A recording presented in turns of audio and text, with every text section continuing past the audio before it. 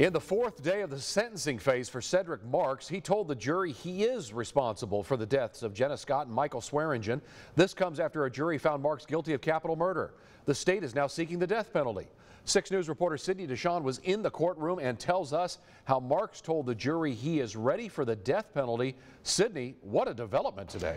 Yeah, Chris, while Marks continued to testify on his own behalf today, he cried to the jury and said, quote, "You should give me the hardest punishment," end quote. He also says he should have told the truth in the first place and that he is ready to go. Marks admitted to choking Scott and threatening Swearingen, which he previously denied. Marks told the jury, quote, "I have been a liar. I feel that I am absolutely responsible for the death of Jenna Scott and Michael Swearingen," end quote. But he later went back on his word, saying his ex-girlfriend Maya Maxwell killed Scott and broke her ribs, and that a stranger killed Swearingen. He says he was just there to clean up the mess. When prosecutors got the chance to cross-examine Marks, they asked him if he was the one who dug the hole and drug the bodies in the grave. Marks said yes. Marks then testified he filled the grave, but said he is not a murderer. Beld County District Attorney Henry Garza says Marks is trying to control this narrative.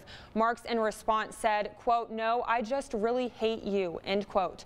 Now Marks is calling in his final witness tomorrow. Closing arguments should take place right after. 6 News will be there with the latest coverage. Yeah, maybe we'll have a decision by tomorrow afternoon. Thank you so much, Sydney DeShawn. You've been in the courtroom for most of this trial.